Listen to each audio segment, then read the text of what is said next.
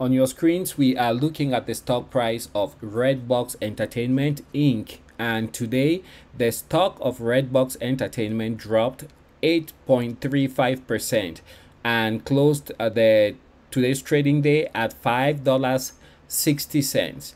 Previous close for Redbox Entertainment, that would be on last Friday, is $6.11, and today the stock opened lower at $5.90.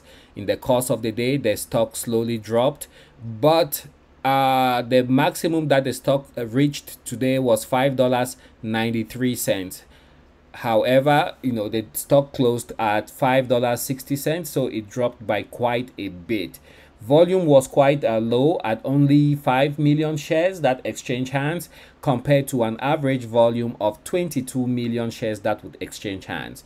The market capitalization for Redbox Entertainment today sits at $254 million. So that is what we have concerning Redbox Entertainment. I don't know if it's just dwindling interest, but you can see over the past 5 days the stock has lost quite a bit of value.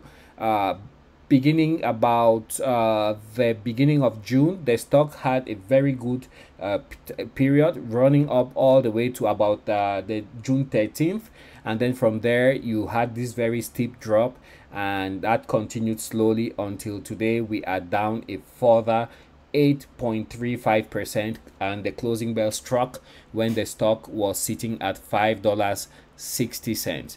Not much action, so I don't really think the stock will jump too much in the after hours, but we will keep an eye and see what happens.